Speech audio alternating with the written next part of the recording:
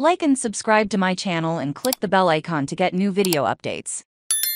Mailbag, could Zeke return as a defender? The West Coast offense has been known to use a fullback frequently. Any chance the Cowboys will re-sign Ezekiel Elliott at fullback? He is a very good blocker and an above-average pass receiver. Kerry Culberson Emory, TXNick Eatman. I am not sure where this one came from, but I just don't see a scenario of Zeke returning to the Cowboys in 2023. I also think fans sometimes get the impression that running backs that have fallen behind a bit can just play as a fullback, just like older corner kicks can escape to safety or a slow tackler can just play cover. It does happen in some cases, but it is still rare, and I don't think Zeke would just play the fullback role could play. Not in the traditional sense blocking a lightning-fast linebacker or safety to prevent him from touching the quarterback is one thing, but paving the way as a lead blocker is another, and I don't think that's the kind of extra stress Zeke wants to put on his body at this point in his career. I just don't think it is a good fit for either side. I know Jerry said he wouldn't lock Zeke's door,